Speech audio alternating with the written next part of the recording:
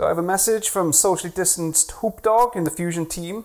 This is significant, mate. If you're currently using the Fusion 360 for personal use, the free version, well, you might want to give this video your absolute fullest attention because, mate, everything is about to change. So last week, I was briefed by the Fusion team in preparation for today with regards to a major amendment to the Fusion 360 personal license. And right, first off, it's really important to stress that the free to use version of Fusion 360 is not being pulled.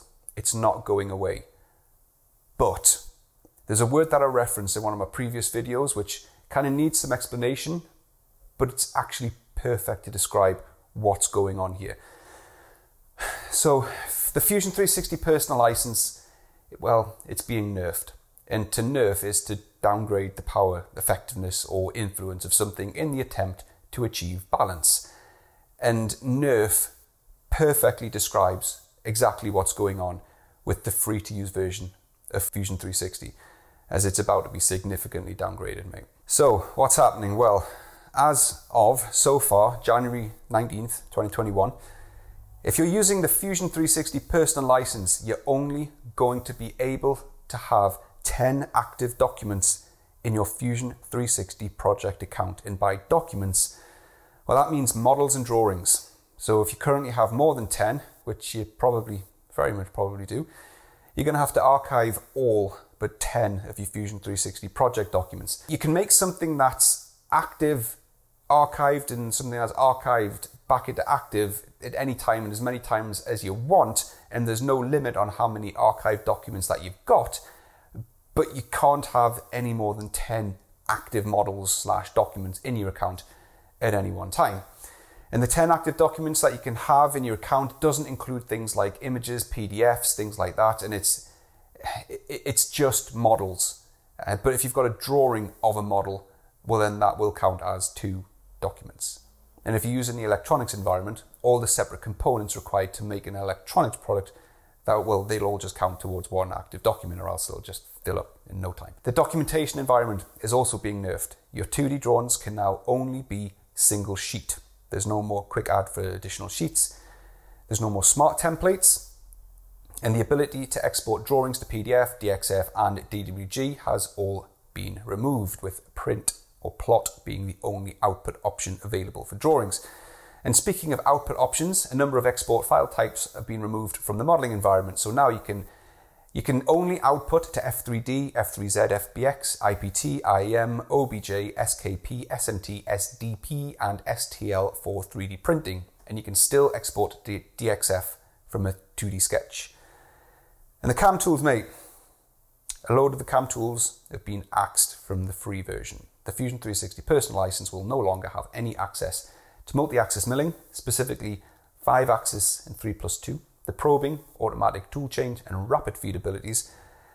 Well, they've also been axed from the personal license, and the simulation environment, all of it gone from the free version of Fusion 360. There is now no facility whatsoever for any simulation in the free to use version of Fusion 360.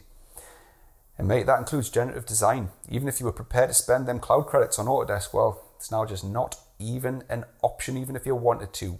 Within the free version, generative design is now completely unavailable to personal Fusion 360 users. And the same goes with cloud rendering, mate. Access revoked from the free version. You can still utilize your own workstation resource for local rendering, but access to leverage the cloud service is now no longer an option. So there's a bit of a theme there. Pretty much all access to any of the Fusion cloud services has been pulled from the personal version. And finally, the ability, this one might sting for quite a few people, the ability to load and run any custom extensions now no longer possible in the Fusion 360 personal license. Oh, and I'm just adding this in at the end, hence the bad audio. This does not affect the startup license or the education license either. This is just for the free to use personal plan. Startup, commercial, education licenses unaffected. They stay as they are. Right. When is this happening? Most of this is happening on October 1st, 2020. That's not long. If you need to export any files out of your projects into the file types that are no longer available in the free version of Fusion 360, the likes of STEP and IGES, for example, then you need to get that done before October the 1st. The 10 active document allowance takes effect on January the 19th, 2021. So far it might change, but after then you'll need to set all but 10 documents as archived and inactive. The removal of the CAM tools, simulation, generative design, or everything else that I've mentioned, all the revoked tools, that's automatically going to kick in October 1st, 2020. Due to the significance of this announcement, I've decided to forego my usual added commentary, analysis, and often unpopular, controversial opinions on what I'm reporting on. Instead, I'm opting to stay purely on point and deliver the message that I need to in this video. Obviously though, kind of goes without saying, I've got a lot to say on this. A lot of opinions. I've done an entire video discussing this, my take on it and all that kind of stuff in great detail, and that's linked in the description if you want to go and watch that to see what my real take is on this. So I appreciate there's going to be a lot of mixed feelings on this right now, ranging from upset all the way through to irate and conspiracy confirmed. But please do bear in mind that I don't work for Autodesk. Any of the other YouTubers reporting this don't work for Autodesk. I've never done. In fact, as my day job, I work for an Autodesk customer myself. So keep that in mind, please, if you're feeling the need to vent some of the frustration and anger. You're welcome, of course, to use the like button as a punch bag. Autodesk aren't going to misrepresent that as being approval of their decisions here.